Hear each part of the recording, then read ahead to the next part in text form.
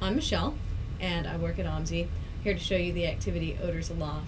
In this activity, students smell balloons, and they're able to determine what scents are in the balloons.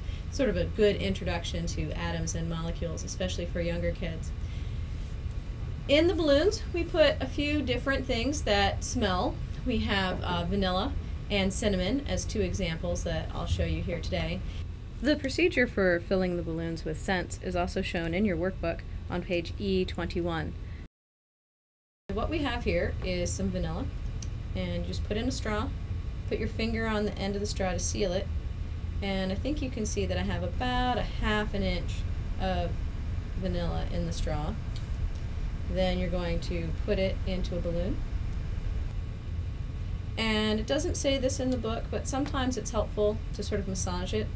Also, depending on what scent you have, you may need to add more or less of a scent depending on how strong it is. To do a solid fragrance like cinnamon, we do the same thing. I find it a little bit easier to actually tip the jar and scoop out a little bit, again about ½ inch inside the straw. You want to put that inside the balloon. And now both of these balloons are ready to be inflated, tied, and used.